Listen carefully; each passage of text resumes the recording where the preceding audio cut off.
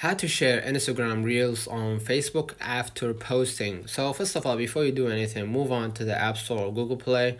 Make sure that your Instagram and your Facebook is fully updated to the latest version so you won't have any issues applying those steps. So what I'm gonna do now, I'm gonna just open up the Instagram app and you will see the home feed appearing to you just like this. Now, in order to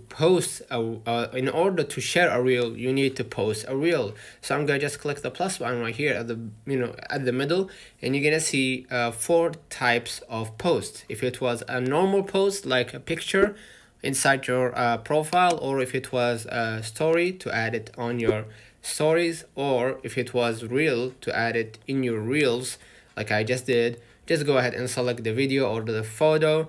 I just move on to the next step. If you want to add filters, music, whatever, you'll be able to apply it and forward. So what I'm gonna do now, I've already posted a reel on the Instagram. Just click on your profile at the below right corner so you can have better visuals. So I'm gonna just click on this reel, and as you can see right here, I've posted a reel 6 minutes ago.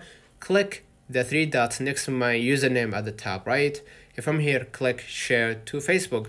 So if you don't actually share to Facebook a lot, your Instagram reels, give them the authorization that they can share every Instagram reels to Facebook if you allow them, right? So just set it up, and after you set it up, you're gonna see a window just like this. Just go ahead and click share, and now you'll be able to share your Instagram reels to Facebook too. Let me know in the comments if this video helped you. Don't forget to like and subscribe, turn on the notification bell to receive every video we upload.